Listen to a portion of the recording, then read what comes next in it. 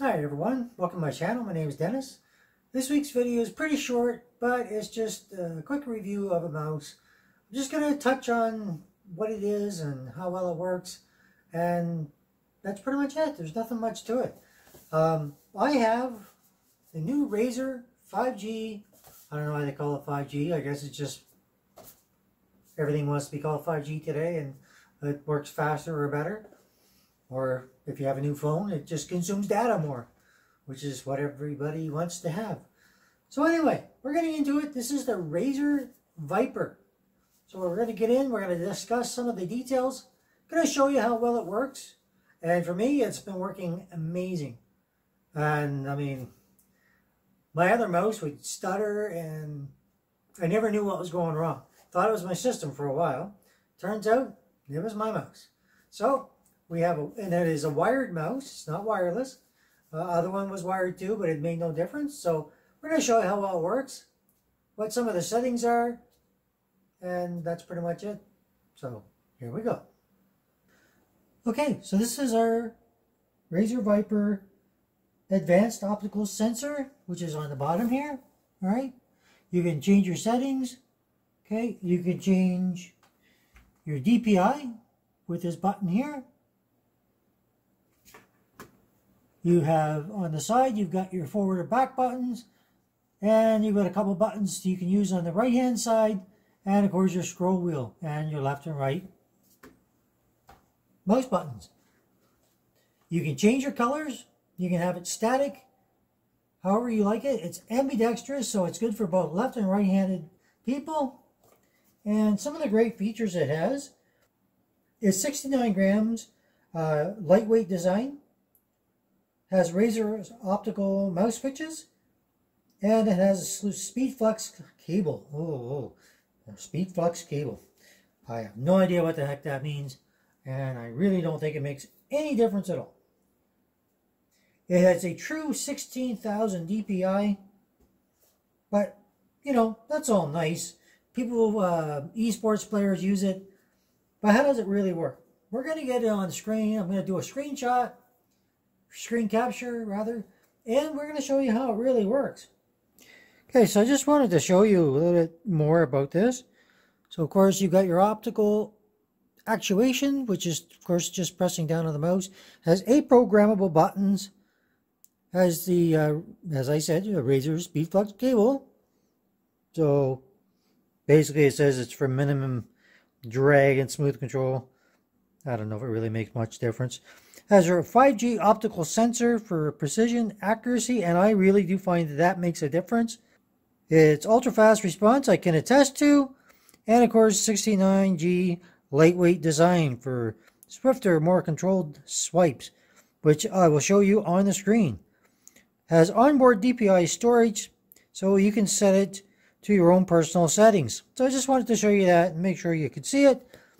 Okay, so this mouse is controlled with what's called the Razer Synapse. So right now they call it the Razer Central, whatever you want. So you go to your Razer Viper, click on it, and it's going to show you the profile. It's going to show you all your different buttons. So you got your left click, scroll. Okay, it has your cycle up sensitivity. All right, so that is on the bottom, of course. And you can change all this and your performance to have your different DPIs. And you can change it on the bottom too, but I find this is a little more helpful to me. And you have your polling rate of 1,000. And yeah, pretty much in here you can change your lighting. Okay, so you can have all your different, and of course you can do your calibrations. Default calibration is what I've done so far, and your customize is if you want to customize your colors. So right now it's on right-handed, but you can also do left-handed because it is an ambidextrous mouse. Performance is already set up for the way I like it. I may play with that a little bit more, but we'll get to that. But let's go with lighting. So we're going to go advanced effects. Oh, sorry, I want to go quick effects. Chroma Studio. So you can go in here and you have to choose what it is you're doing. So you have to click on your mouse.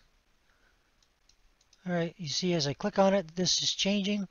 So I can change the color of this to be red or orange or whatever I want it to be.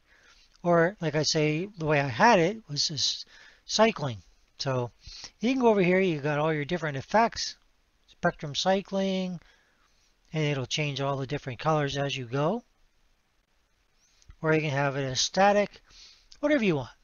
All right, so this is where everything is going to get done. So if you want to just do your mouse, you can go in here, save the chroma effect. So it says your changes have not been saved. Would you like to change them? I'm not going to change that, so I don't really want to save anything. So I'm going to just go cancel. But I just wanted to show you how this is set up a little bit. I mean, I'm not going in depth, but it's just more of an idea of how it works and what it does. And being able to go back, and just don't save. You can change your brightness up here, and you can customize it. So if you want to go to this, you can change your function through here. So you can have your different macros set up. Okay, switch your profiles, all that kind of good stuff. So our Razer Viper is right here on the left hand side, and it gives you all its dimensions, grip width, height, and of course the length and the weight. It's not including the cable, which of course excluding cable. But I wanted to compare it, show you the Viper Ultima, or Ultimate, and Viper Mini. Okay, just so you could see the differences. All right, and that's pretty much it. I just wanted to show you that. Okay, so one of the things I also want to point out is the fact that the Razer Optical Mouse switch, it's a laser. It's not a mechanical switch. So of course with an infrared light beam, it's going to register the click. It's going to be very precise. As you can see, it says a response time of 0.2 milliseconds. And so it's an instant actuation and eliminates debounce and unintended clicks. So it's going to give you complete control and execution. Yes, I'm reading it off. But basically, you don't have a mechanical part that's going to break down on you, and it's going to last longer. And at the price premium of some of these mice, or mouses, or whatever you want to call them, that's a good feature to have. You want it to last long, so you get your money's worth. And you definitely will with this. Being able to choose your optical setting, your DPI sensor settings, you're going to be able to have full control. It's very precise. So when I move it around, I can center anywhere in the R here. Okay, see how I can move it just even little increments. So if you're gaming and you're doing first-person shooters, it's going to be amazing.